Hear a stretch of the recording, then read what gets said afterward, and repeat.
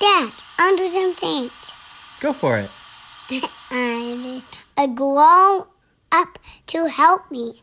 I'll help you. Episode 16, Balloon Hovercraft. I don't want to overwhelm you, and I will say that you do not need all these materials to make a balloon hovercraft. I'm going to be showing you 3 different builds, and the things that they all have in common are a CD, a balloon, and a method of connecting the CD to the balloon. You might want to watch it once through and see what materials you have around the house first. For this first one, I'm going to be using a water bottle and hot glue to connect the CD and balloon together. I also used a box cutter to cut the bottle. So the first step is to kind of identify where the bottle goes from becoming the neck of the bottle to the thinner plastic that usually holds the liquid inside, because you want to cut it right along that seam. As always, make sure you have a parent or an adult to help you with steps like this. And you could probably use a different type of bottle, like a milk carton, or even maybe the top of a soap container or something like that. But basically, this is going to be used to connect the balloon to the CD itself. And to hold the two together, we're going to use hot glue.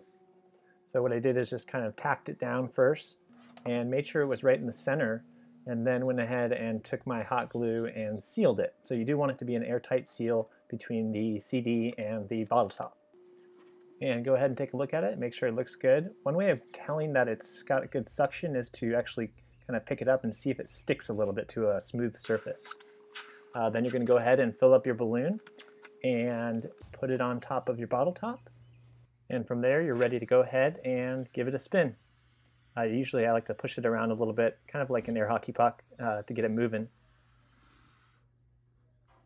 For the second build, I'm going to be using a cork and some PlayDough to attach my balloon and my CD, and a drill to make a hole through the cork so that the air can flow through it. So be really careful when you do this. Another step that definitely requires an adult to help you out. And I'm using a 3/8 inch bit here. You could definitely play around with different sizes. The smaller the size of the hole, the slower the air is going to flow from the balloon towards the bottom. And that could be something that affects the design and how the hovercraft functions. And now I took my Play-Doh and I just kind of rolled it into a long tube and then just stuck my cork in the center and used the Play-Doh to stick the two together. And it took a little time. I have this sped up here, but you want to get it nice and stuck together. So you can see here there's a lot of friction between the surface and the CD when air's not flowing. And the way this works is air's forced out by the higher pressure squeezing of the balloon, and the air pressure it creates is enough to lift up the weight of the hovercraft itself, creating a thin cushion of air.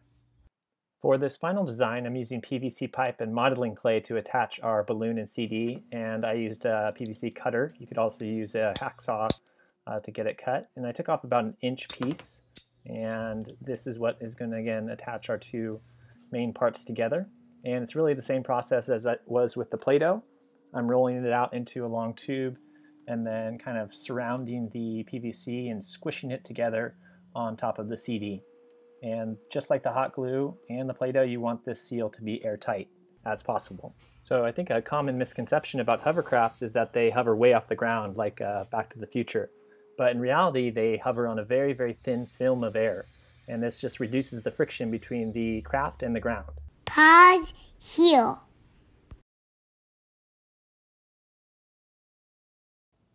And I'm hoping that you're going to have a chance to do some testing of your own. But what you should find out is that the hovercraft works best on the smoothest surface possible. And this is also true for real hovercraft, although they are capable of going over a variety of terrain.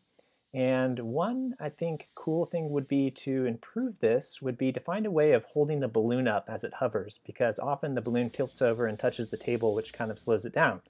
So maybe something to expand on there. Thanks again to my family for helping. Let me know how your hovercrafts go.